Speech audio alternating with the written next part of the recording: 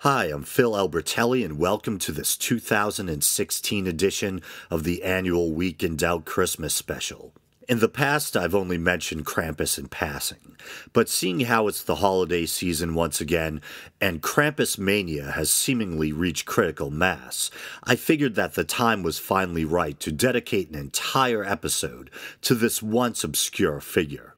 In recent years, this creepy Yuletide character has been steadily clawing his way into popular culture. In 2012, he was the subject of a novel by artist and writer Gerald Brom, entitled Krampus the Yule Lord. Back in 2004, a comical depiction of the character appeared in an episode of the animated series The Venture Brothers. And this year, he was depicted in two horror movies, one simply entitled Krampus and the other being A Christmas Horror Story. So although it looks like he's well on his way to becoming a household name, many of you are probably still asking the question, just who or what is Krampus? The first thing one notices about Krampus is a shocking bestial appearance that makes him look like some holdover from the pagan past, more akin to a satyr or devil than a heartwarming holiday character. One theory is that Krampus may have originally been one of the sons of Hel, the goddess of the underworld in Norse mythology. His demonic visage is complete with a shaggy coat of fur, horns, cloven hoof, sometimes one, sometimes two, and a lolling red tongue. In Alpine tradition, Krampus is a companion of Saint Nicholas. In good cop, bad cop fashion, the two share a kind of division of labor. While Santa rewards good children, Krampus, armed with a scourge or switch of birch branches, or sometimes a whip, punishes naughty children. On his back he carries a sack or basket for carting away his child victims, possibly for drowning, transport to hell, or even for eating. Krampus is also often depicted as carrying chains, which as some suggest may symbolize the binding of the devil by Christianity. The character's exact origins are still a matter of speculation. Anthropologist John J. Honigman wrote the following in 1975. The St. Nicholas festival we are describing incorporates cultural elements widely distributed in Europe, in some cases going back to pre-Christian times. Nicholas himself became popular in Germany around the 11th century. The feast dedicated to this patron of children is only one winter occasion in which children are the objects of special attention, others being Martinmas, the Feast of the Holy Innocents, and New Year's Day. Masked devils acting boisterously and make nuisances of themselves are known in Germany since at least the 16th century, while animal masked devils combining dreadful comic Scharig lustig antics appeared in medieval church plays. A large literature, much of it by European folklorists, bears on these subjects.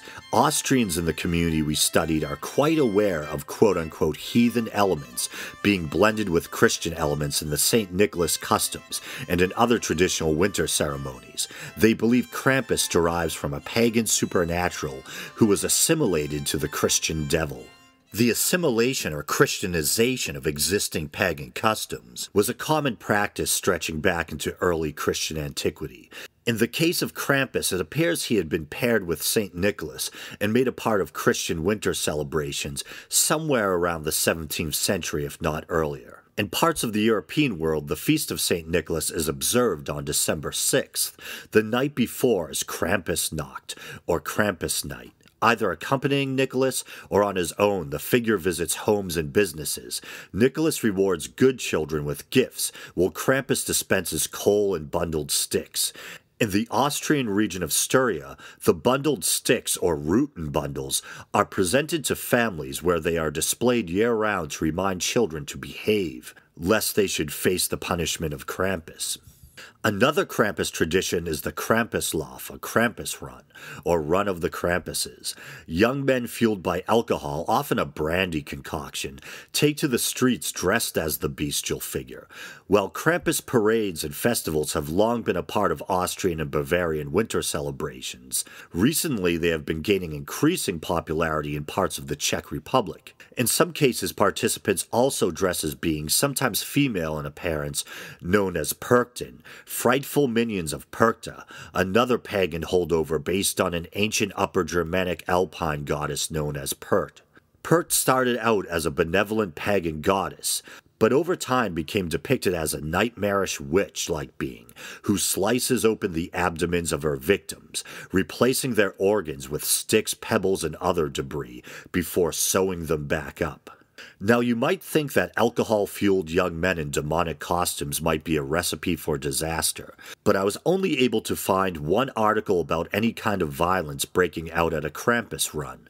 According to the Huffington Post, festivities in Austria recently got out of hand when one overzealous costume participant injured 5 teens with his scourge of bundled sticks.